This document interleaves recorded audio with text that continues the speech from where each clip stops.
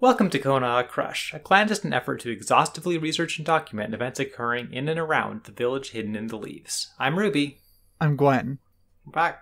It's another episode of Konoha Crush. We did it. We're recording. This is a terrible way to start a podcast, but we're here. Yeah, hey. What's up, everybody? What's up? You done anything this last week, Gwen? Or are we I feel like I'm sort of in a rut with doing shit over the week to talk about. Yeah. Maybe you broke out of that? Any luck? I've just been working. Yeah, I haven't been working. I just haven't been doing anything that isn't work either. So it's like maybe calling it working is a stretch. I've been drawing and reading Yuri manga, but that's work. That's to you. That's work. Yeah. Yeah, I've been doing fuck all. I'd say I was playing Elden Ring, but I've barely even been doing that. So what the fuck? I'll watch an anime again one day. I promise. This is my sacred vow to all of our audience. But for now, it's 3 episodes of Naruto a week and nothing fucking else. Yeah, the new anime season is going to start up pretty soon, so yeah, right. There will be new stuff to watch soon. Mm-hmm. Right, I heard there was a really good looking episode of Summer Ranking or whatever the last week, but I stopped watching that show. Yeah. You know, shout outs to Shota Shizuna. I heard you did a good job. Saw some cool looking gifs. That's not watching anime though. Again, no, it's really not. But that doesn't fucking matter because we're here to talk about Naruto. We're here to talk about Naruto, and I did watch 3 episodes of Naruto, and I had a pretty solid time watching these episodes of Naruto. Yeah, they were pretty medium high enjoyable episodes of Naruto. They're really what I signed up for. I feel like. You want to get into it? Yeah, let's get into it. Episode 33, Battle Formation. Ino Shika Cho. Sasuke has a fever dream about his parents' death, while Ino, Shikamaru, and Choji stand off against the Sun Ninja. Choji doesn't like being called fat, so he goes after Zaku right away with his human boulder technique, which proves too hard to handle for Zaku, so Dosu moves in to help, getting caught in Shikamaru's shadow possession jutsu. Ino uses mind transfer to hold Keen hostage, but the Sound Ninja don't give a shit. They're just here for Sasuke. Neji and Tenten show up to avenge Lee, but they're interrupted by a sudden swell of chakra as Sasuke begins to wake up. I put down that I had a note to talk about Sasuke's nightmare, but I don't actually remember if I had anything to say about it. Mm-hmm. Well, basically, it's just Sasuke of the past calling current Sasuke a bitch. Yeah, I do think it's a kind of fun sequence visually. You've got Sasuke's just standing in the fucking void looking at his child self, and then suddenly the child self is like, bam, here's our dead parents. Fucking idiot. Fucking coward. Fucking dipshit, this is your fault. You did this. We cut away from that, though. It's time for everybody's favorite funny guys, Team 10. Even moving into, the actual, they're here to be part of the fight scene, they don't really stop being the comic relief guys, so I guess that's just where they're going to be at for a while. Yeah, I mean, they even play the fucking comedy music over their fight. Yeah, right. They come out of the bush and they're like, all right, we're each gonna do our bit. It's like, I can't let you, I can't let Sakura stage him in front of Sasuke. And it's like, he's unconscious, and that gives you only a marginally smaller chance of getting him to notice you than usual. So and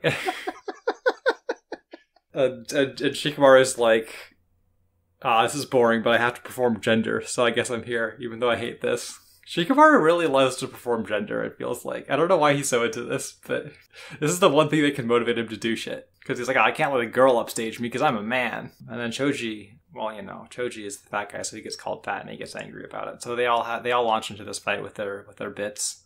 Yeah. And it's not extremely funny, really, but it's definitely what they're doing, and I'm still kind of caught off guard by it. The thing that really struck me as we get into the actual fight with them is so in Naruto, the Ino Shika Cho formation is this is a thing that is an established tradition in the Hidden Leaf Village. The members of the Yamanaka, Nara, and Akimichi clan, they put their kids together and they have them go on a team together, and that just establishes a thing that works. But watching this, I guess they didn't check to see if these 3 knew how to make that work together before they got into this the tuning exams.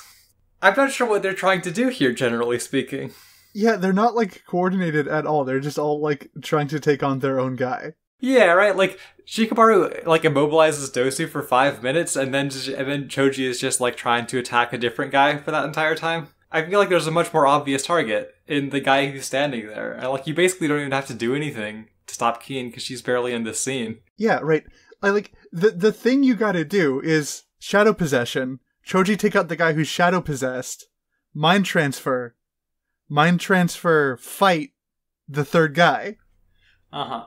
right? And that occupies every single member of the enemy team. It's just one of those things that feels like I can't tell where the line is on like, oh, these are the comedy guys, and where the line is, oh, this is just kind of like a poorly considered fight in terms of like how it's staged, because you just don't get the sense that these three know how to do the one thing they each know how to do very well. Yeah. In like a real situation too. Yeah, right. This is like, I feel like that, there's a very immediate application of the shit that they can do here, and it just doesn't come together. There's another weird thing in this fight where there's like this little bit of weirdness that the anime adds to this fight that I was like very confused by, because we get the bit when Ino is possessing Keen about how like, oh, if Keen is hurt, then Ino will be hurt also, and so Zaku just starts attacking Keen, and we get a shot where like Zaku is doing like an air blast at Keen, and then also in the anime there's a bit where Choji is like barreling at Keen at like max speed.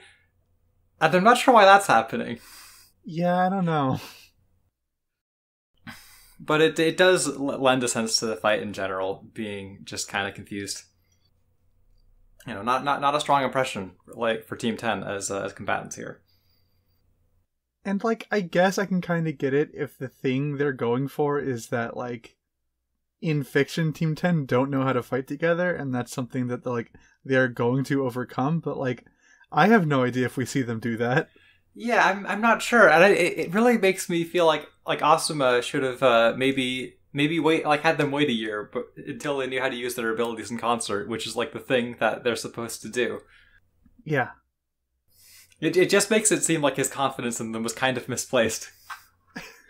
And Neji shows up. The main thing I want to talk about with Neji is like, or the thing that's most striking to me about Neji is like a translation choice in the manga that really threw me for a loop. Ooh. Where he says that Rock Lee looks like Mo Howard from the Three Stooges. What? Which I think is, I mean, you gotta take, there's some degree of license you can take when you're making your translation, but I feel like Neji knows who the Three Stooges are is a bit... That's a step way too far. Step a little bit too far. So, Neji's here. He's like, it's cool that he's like, he's willing to like stand up for Lee a little bit. He's willing to help out his bro. He's totally here to avenge his bro, and that's awesome. Yeah, I can get behind that. We also see the... I don't remember if it's the first time we see the fucked up Hyuga eye veins. I wrote in my notes that it is, but I'm not sure if that's actually true, or if we saw them in the test. Like the first test. I don't remember. It doesn't really matter. This is like a very minor point. We can move on if you want. Yeah, we haven't like mentioned them. So hey, the fucking eye veins. Eye veins. Yeah, they're like all weird. Yeah. What's that about? Anyway,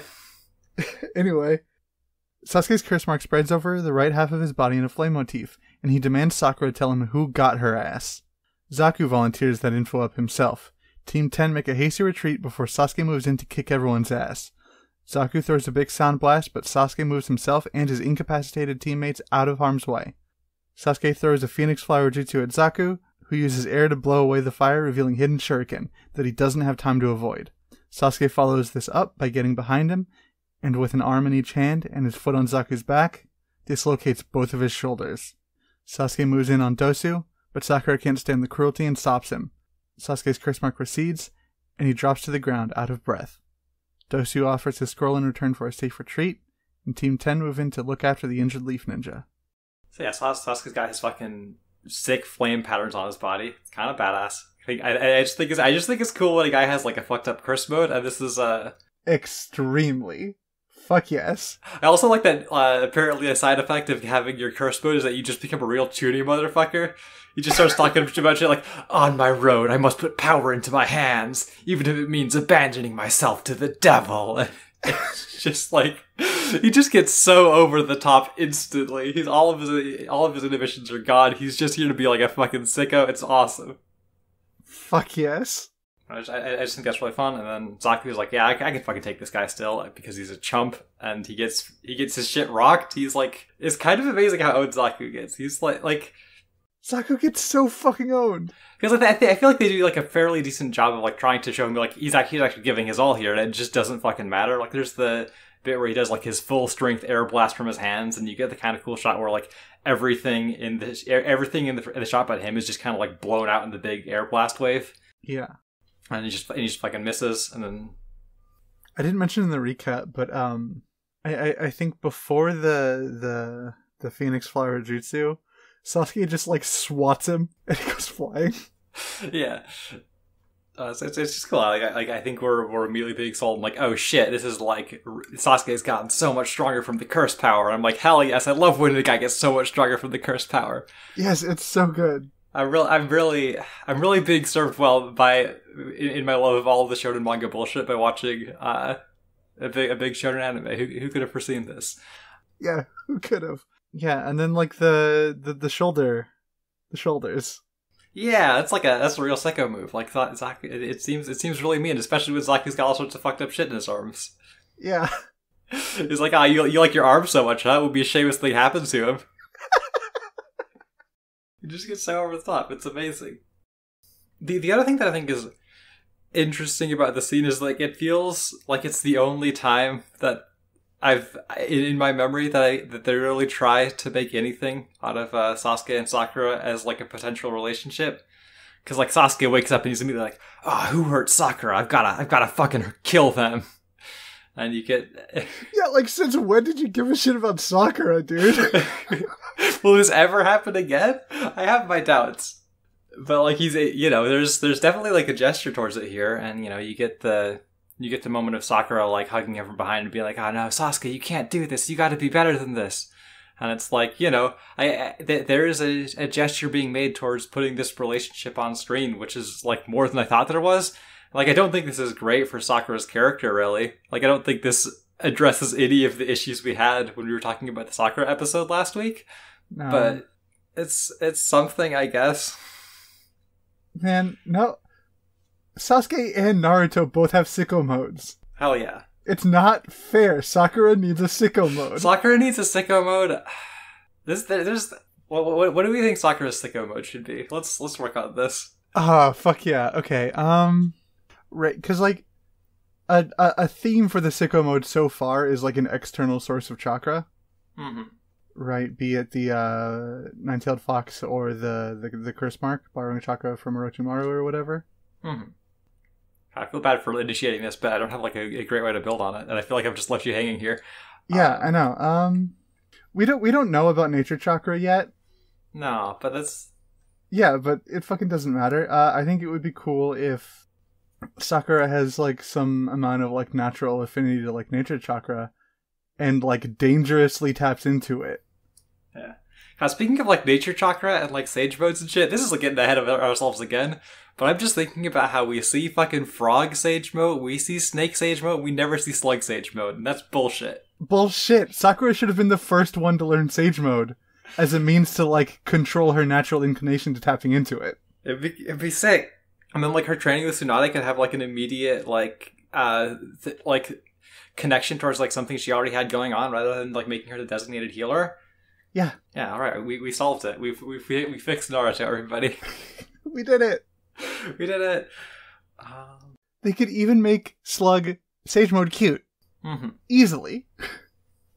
And like we could tap into the whole like thing with Sakura where she's got like, because she's really like repressing her like more rambunctious feelings and stuff, right? And she's like, oh shit, she lets it out when she enters her like nature chakra Sicko mode, and she's like a rowdy shithead. Yes. God. Yeah, like the last thing that I really have to talk about this episode that I like is I think it's like a really interesting angle that we get on Dosu here, is he's just like, okay, I'm out of here, like we were told to go kill this guy, and then Orochimaru is doing some other shit where he gives him a Sicko mode, and that doesn't make me feel very good about my place in all this, so I'm gonna like look into this, I'm gonna give you the scroll, I'm gonna peace out. I think it's like, oh, he's got some sort of awareness, you know? He's positioning himself in like a much more interesting way than he was like before, when he was just the like one of the cool tough guys in the evil kid squad. Yeah. You know, for what good that does him. Yeah, no, it's not going to go well for him. But like, I like that position of like, oh shit, okay, I'm like not really like the guy that Orochimaru cares about here. Yeah. Like, I think that's a very interesting way to put this guy who's like this really cocky villain who like feels like he knows so much more what's going on than everybody else on the back foot. Especially because like, yeah, this guy probably knows what the deal with the curse marks is, because there's like other like sound ninja we see later that like he probably knows about on some level who get curse marks. Mm-hmm. And so he already kind of knows he's not one of those guys, and like this is just really driving that home for him. And I think it's a very interesting place to put a character in. Yeah, I agree. God, and Sakura's fucking affinity for nature magic could tie into the healing stuff too. Yeah. Right? Because like the whole like natural and the healing stuff like coincides like really strongly, just like thematically. Like it would have made like made sense for the character if the person who had like a nature sicko mode was also the healer. I'm just saying. Just saying. Masashi Kishimoto, call us. We'll fix your shit. I know you don't care, but we'll fix your shit. Yeah. Do just like a do-over of Naruto from the start? From the start, yeah. Well, yeah, okay. I'm sure he would find that really fulfilling. Anyway, so I'm like never going to stop thinking about this. Mm-hmm. It would be cool. Like it would just be cool. It would just be cool. But I feel like for the sake of the podcast, we should maybe move on a little bit.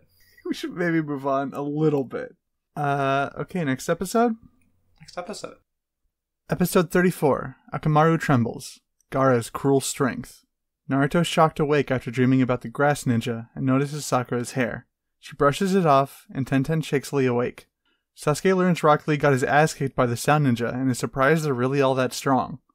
Kiba, Shino, and Hinata are waiting at the tower with their scrolls, comforting an upset Akamaru, and talking about what happened.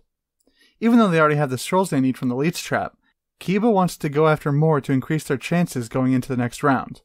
Only problem is, the target of this endeavor are the Sand siblings. Akamaru grows uneasy as they approach, so they watch from the sidelines as Gaara stands off against some scary umbrella men. So yeah, I guess like at the top of this episode, we finally got like a bit of a break from the tension of the whole situation with the sound trio attacking. So everybody just gets to sort of shift into comic relief mode a little bit. I hate how charming I find Tenten. Yeah, she's like pretty fun, right? She's like well, like she certainly comes across as like feeling very assured that she has like a place on the team that she's on, and that she's like there isn't really the sense you get from the team guy dynamic that she's like the one who's like the sort of the girl one who is just on the side. Like when you see them interacting anyway, right? Like obviously, practically speaking, she never gets to do anything, but like you know, like watching them together, it's like, oh yeah, Tenten's just one of them, and that's like pretty cool. Yeah. You know, she shows up and she's like, Rock Lee, I can't believe you fucking got all caught up in this shit. I can't believe you got your ass kicked. You could have taken those guys. If you hadn't immediately used your technique that like hurts you to try to impress a girl. You need to stop doing this shit. This is like another one of those modes I think is really funny where like Sasuke hears that Rock Lee was like got beat by the sound tree. He's like, oh shit, how strong were those guys? But also like we know from Tenten, it's like, oh, Rock Lee was just being kind of a dumbass. Like those guys probably could have taken Rock Lee, really.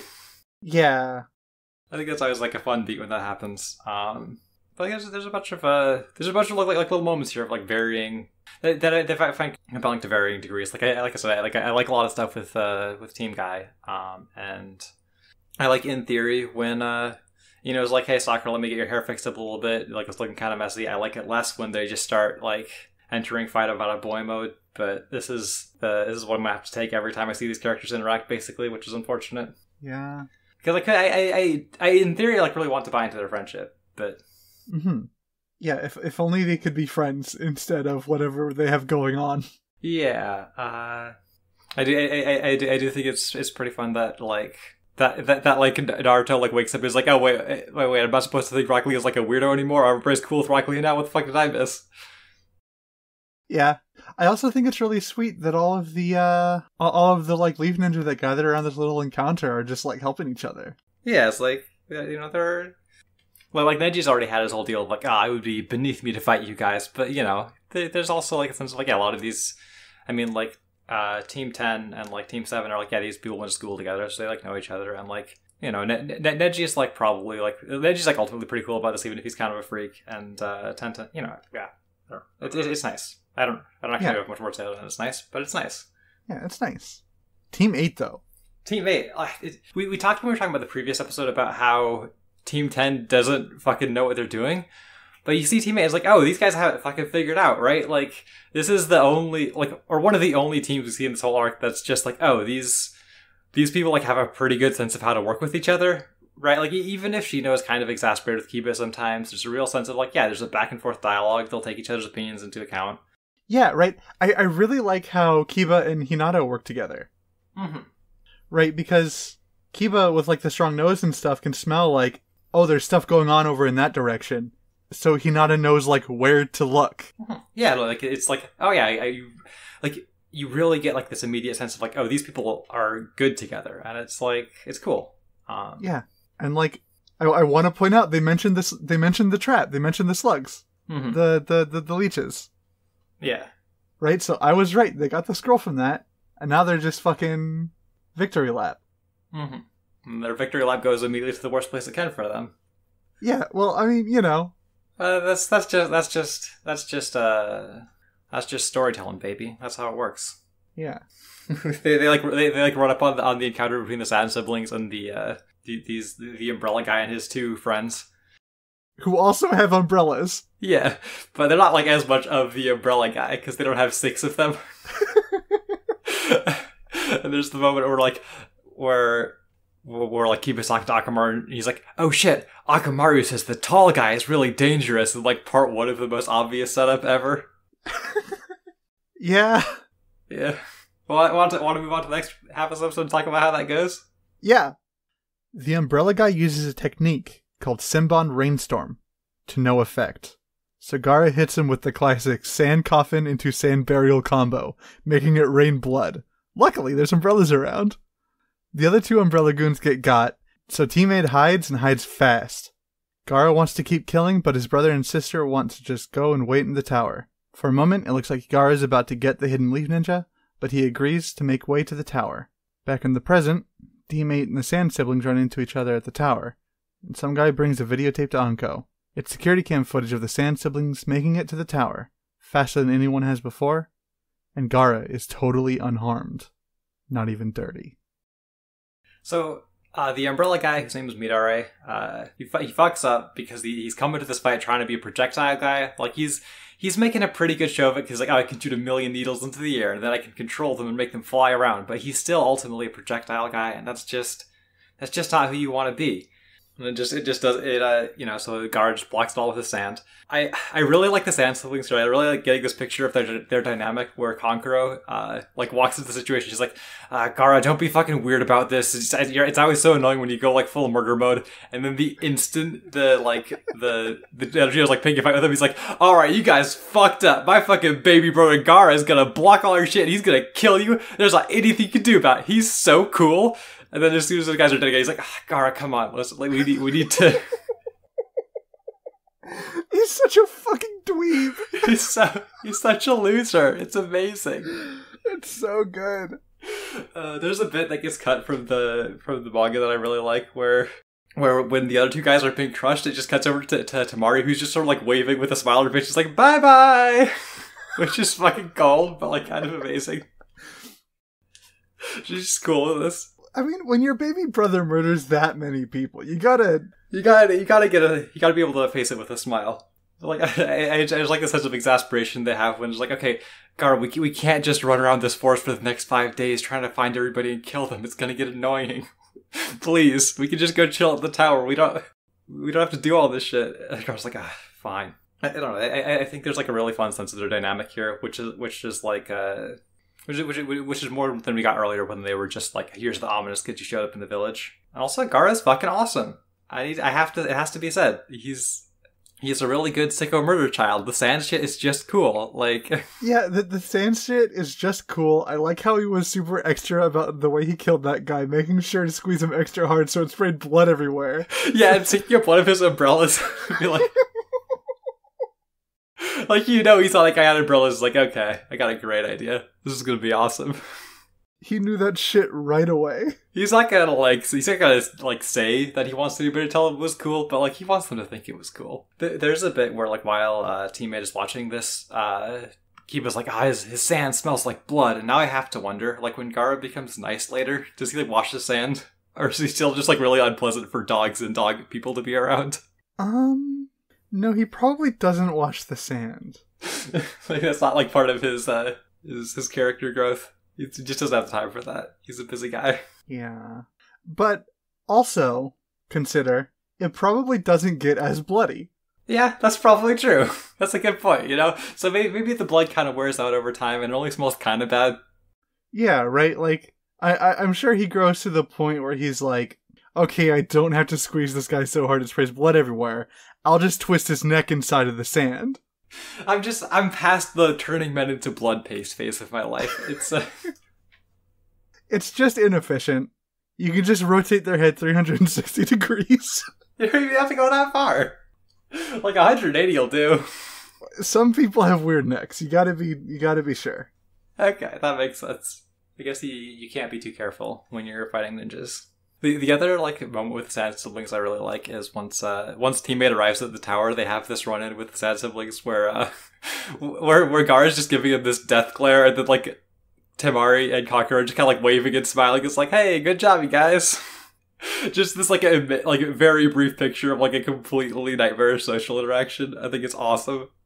It is pretty good. I have to wonder how bad it feels for Team 8, because they probably could have had the record if they didn't stop and do this shit, right? Like, yeah. It's like, oh great, I mean, we did it really fast, but we're not the new record holders or anything, so what's the fucking point? Yeah, what's the fucking point? I also think it's pretty funny that like Anko and the Anbu people arrive back at the tower and they're like, okay, so we have shit to talk about, but first we need to see how badass this kid is. I think my biggest letdown with the anime adaptation of that scene specifically where Anko is like watching the videotapes is I love how the video equipment looks in the manga. Oh. It's like super cluttered and there's all these cables all over the floor, and like it just looks kind of normal in the anime, which is a shame because it's like such a great aesthetic to have this kind of like, fuck yeah, it's like it looks kind of like a mess because they don't know how to make stuff compact and not for it to not be a mess. Well, it's cool. Yeah, and you can see all like the cables and like bundles that are like tied together with tape. It's so good. It's so good. But I think like in the anime is like the really shitty video quality on the on like the tape they're watching. And they like zoom in and Gaara's like super pixelated eyes, like, oh shit, he's got sicko eyes. He does have sicko eyes. He does have sicko eyes. It's scary. It's scary. I love that kid. Is there more you want to talk about with this episode? No, you ready to move on? Yeah, sure. Episode 35, The Scroll's Secret. No peeking allowed. Naruto and Sasuke are fishing with shadow clones and knives. Team 7 are stressing out about scrolls since they only have 1 day left. We see another team having the same problem, and making the same decisions. Sasuke goes to fetch water, and Naruto wants to create a counterfeit heaven scroll. Sakura figures they'd just be found out if they didn't know what to put on the inside. So Naruto goes to take a peek inside the Earth Scroll, hoping to be able to reverse engineer the contents of the Heaven Scroll. Kabuto rushes in and stops them, saying the scrolls are trapped. The other team didn't have a Kabuto, and lay catatonic on the forest floor. I think Naruto and Sasuke fishing together at the start of this episode is really fun and cute. Especially because we get the scene where Naruto's like, there's gotta be a better way to catch fish! And Sasuke's like, no, keep jumping in the river. Good. Does Sasuke just not know? Does Naruto not know? Have none of them considered a fishing rod or any sort of other... This is all they got? No, Sasuke used up all of his fishing line, fighting Orochimaru. Okay, that makes sense. That makes a lot of sense. I think that's really fun. I think that, Wait, isn't the Uchiha symbol supposed to be like a fishing lure? Is it? I don't remember if it's like supposed to be specifically representative of that. I need to check. No, it's a paper fan. So it's not like fishing is like a closely guarded Uchiha clan secret that he's not going to let anybody know about. It's just like, no, jump in the river. I can't show you what a fishing rod is. The art of fishing will die with me. Yeah, I think that's like a pretty fun way to start the episode. I think that once we get into the episode proper, I at least immediately hit an issue where I'm like, so we've jumped ahead like 4 days or whatever. We're on the final day of the tuning exams. I guess it's more like jumping ahead 3 days. Final day of this like test of the tuning exams, and I guess I personally have a hard time being that invested in the challenge that is posed here by like the feeling of the running out of time, because I think the biggest problem for me is that like it feels pretty immediately apparent that like everybody who matters is already done, so there's nobody cool left for them to fight. Yeah. And so when Sasuke's like, okay, the next people we run into, we have to fight them and win and get the scroll. It's like, right, but like everybody who you've set up to be anything is like, I mean, I think they're all already done. Like, we don't know that specifically, but, like, the fact that we don't see any of them, other than, like, Kabuto, who like, elects not to fight them in this episode, just makes it kind of hard for me to really... I don't know. I feel like the extent to which, like, time has passed and the situation in the forest has kind of, like, simplified by the amount of, like, characters who have, like, had to have finished what they were doing already is pretty bad for the sense of dramatic tension here. How do you feel about that? Yeah, I think I'm inclined to agree. I think, basically what you said, right? Just anybody we could think of that could be a problem here is, like, they have all already been accounted for, right? Like, we know it's not going to be any of the, like, Leaf Ninja that we know about. Mm-hmm. The other bad guys, like the sand siblings, like, we already know that they're, like, have their shit and they're waiting in the tower. Mm-hmm. The Sound Ninja have also already been addressed, and we know that they don't have a scroll, so, like... Yeah. And it kind of, like, runs throughout the episode where, like, there's all these, like, little challenges that are presented that I just have a hard time buying into. Like, I don't really have much reason to buy into the tension of, like, oh shit, is Naruto going to open up the Heaven Scroll and, like, fail the test? Like, no, he's not, because that would be lame. Oh shit. I just realized something about the last episode that I forgot to mention. What's that? I'm pretty sure the previous episode was our first instance of the fucking Naruto-ass tree hopping. Yeah, was it in the previous episode? I guess there's... Because I was thinking about it as a big thing that really comes into its own in this episode, but I guess there's some in the previous episode also. There was definitely some in the previous episode when Team 8 was, like, on their way to see what Gaara was up to. Okay. They were having that conversation, like, on the move, and they were doing the tree hopping.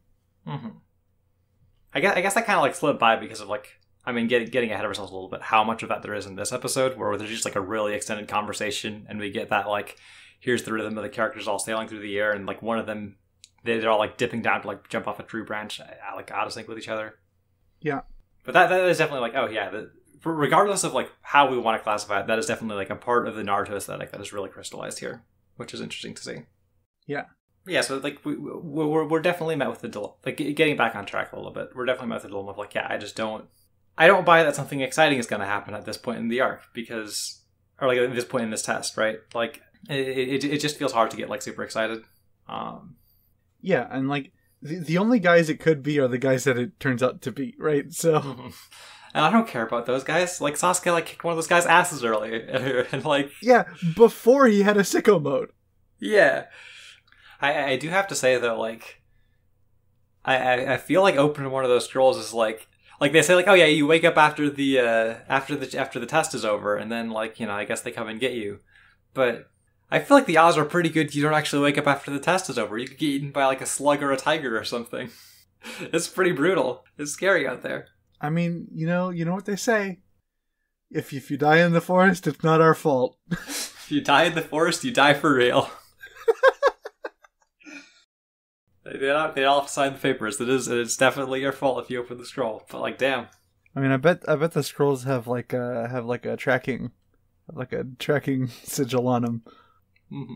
So that scrolls don't get left in the forest. You know, maybe someone next year finds a heaven scroll lying around that was from the previous year. You can't have that happen. Mm-hmm. I guess, like, realistically speaking, you probably don't have people, like, opening the scroll day one, so you don't have situations of people waking up after, like, 5 days of sleep with no food or water, like, super weak. So there's probably not, like, realistically speaking, probably not that many people die from doing this. Yeah, plus, like, if you're a candidate to be a fucking Chunin, you gotta be pretty confident, you know, in your abilities. Unless you're part of Team 10. In which case, you have a very negligent... But, you know. I mean, we're saying shit, but, like... You know how that turns out. Mm-hmm. Yeah, I don't know. I guess, like, that was a big guy. Kabuto shows up, but I feel like most of what I want to say about Kabuto we can just save for the next part of the... I'm just going to move on, then. Alright. Kabuto reveals he has both scrolls, and Sasuke wants to fight. But Kabuto has a better idea. He has them head to the tower, and ambush teams moving in to cash in their scrolls.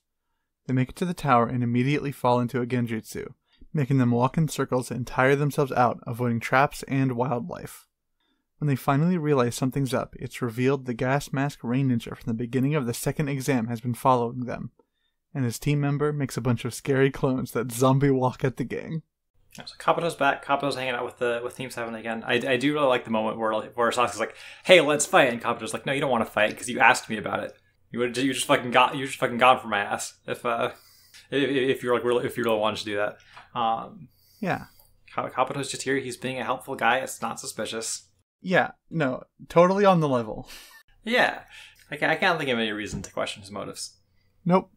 Like I was gonna say, like, I wonder if somebody watching this show in the natural process of it would be as suspicious of him. But I guess he has like that shot of him in the opening where he's looking all ominous and suspicious. So probably you do. But like, yeah, probably a little bit. I don't know. Probably you got some questions about that guy. I mean, maybe you forgot like 2 weeks later or like 5 weeks later or whatever. Mm-hmm. But you know. Yeah, Kabuto they're sailing through the trees. They're having a conversation. Kabuto's trying to be like, okay, now. You might think that everybody left in this forest by now would be weak, but actually, they're all really strong. There's all sorts of really tough guys who just sit outside the tower until the last day, and I don't think I buy it, right? Like, we see Anko and the Anko people like freaking out about Gaara getting there so fast. They're not sitting in that tower going like, "Oh shit, these guys haven't shown up yet. There must be a big fucking deal." Yeah, no, I think the medium strong people wait out around the face of the tower. But they really want us to believe that there's some steam left in this test, and I'm not the most willing to believe it. I'm being kind of a downer here, but like, yeah, right, because like being outside the tower right now is just a risk that you get very little in return for. Mm-hmm. Yeah, so they're approaching the tower. Naruto like notices like throws a knife at a giant centipede because like one of his special skills is noticing animals and throwing knives at them. They're wandering out in circles, and you know they fucking forgot to make Sakura good at noticing genjutsu again. Yeah, they did. She doesn't have any fucking clue what's going on. She's just like, "Oh, we've been walking forever. What could it mean? We haven't gotten any closer to the tower." I wish they were better at committing to Sakura being good at shit. Yeah. Speaking of genjutsu, mm-hmm. I think it would be cool if like an aspect of Sakura's Sicko mode was having to like put genjutsu on herself to like limit it. What do you mean? I don't know. I just think it would be cool to utilize that somehow. Who cares? Okay, I'm just not sure what like how putting genjutsu on herself limits her Sicko mode. I want you to develop this concept for me. I think we need to keep talking about how Sakura can be badass because I might be out of things to say about this episode. Okay. So like to like intentionally and manually induce a state of mind that puts her into Sicko mode. Oh, okay. So she's like it like if like one of the like main like limits of Sicko mode is that she has like a hard time like getting the confidence together to like work herself up to it. If she figures out like a genjutsu trick to just like put her there. Oh, that'd be pretty sick. God, and it could even tie into her relationship with Sasuke because Sasuke can be the one to like do it. Yeah, he's like, all right, I'm gonna convince you that I don't know. I'm trying to think like the manifestation of this. Like, is she is it just like, oh, I'm gonna like change how you perceive the situation to like make you feel like you're more confident and able to do this on your own, and then like part of a character is like, oh, I don't need the genjutsu anymore because I know I can do this. Yeah, it'd be cool, but we don't live in that world, man, and we're gonna have to continue not living in that world as we watch Naruto every week forever. This is all part of my Haku Lives fanfic. Okay, Haku Lives. Sakura does shit and she's cool. We'll keep adding to this as Yeah.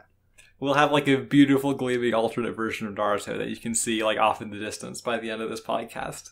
Mm-hmm.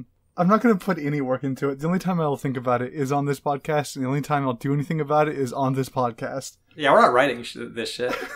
Yeah, this is going on. We've got our own things to do. Yeah, I'm busy. In theory, I'm not really busy, but I'm not going to write your Naruto fan fiction. That's fair. So, the zombie walking scary clones. Mm-hmm. Do you think you made them like zombie walk on purpose to be scary? Almost certainly, right? Like maybe he's making fucked up clones that can't walk very well. But it's like, yeah, that's right. We've got them in our circle they can't escape walking around, and now it's time for the scary guys.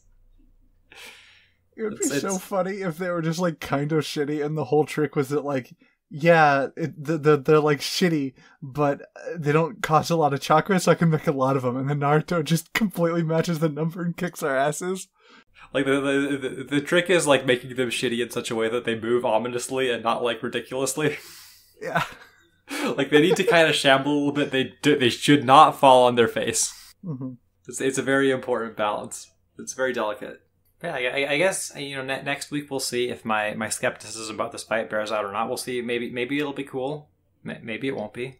But I'm gonna try and have an open mind about it. Yeah, I'm going into it expecting something cool because I'm stupid. Okay, that's beautiful. That's like a wonderful ideal to hold to as we watch Naruto. Yeah, because he wanted it to be cool. You always want it to be cool. So, I mean, is that all we have to say? I think that's all I have to say. All right, what are we watching next week? Next week, I think we are finally finishing The Force to Death, episodes 36, 37, and 38. Like maybe starting to get into whatever the next page the tuning exams could be. Who knows? It's a mystery. Who knows? I certainly don't. Hey, if you like the podcast and want to send us some dollars to make sure we can keep hosting it and stuff, check out our Patreon. Patreon.com/Konoha Crush. That's all one word, Konoha Crush. And any images we talk about in the episode will be found on our Twitter. That is Twitter @Konoha Crush, all one word, Konoha Crush. Thanks for listening. Later, and remember, there is no such thing as filler.